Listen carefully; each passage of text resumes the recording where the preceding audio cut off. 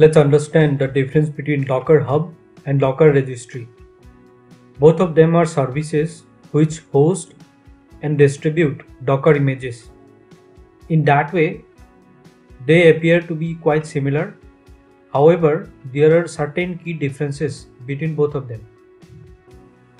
Docker Hub is Docker's official registry, whereas Docker Registry is a generic term for any kind of service that hosts and distribute Docker images.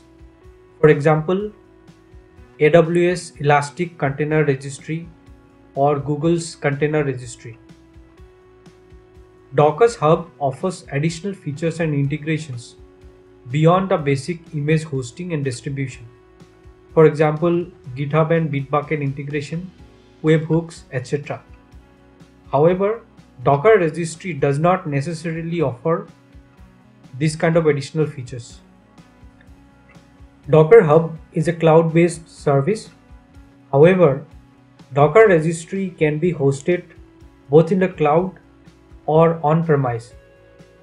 Docker Hub is free to use, but it has a limited number of private repositories and collaborators on the free plan. However, Docker Registry may have different pricing plans depending on a specific service. Docker Hub is a good choice for individuals or small teams who are looking for a reliable and feature-rich registry service.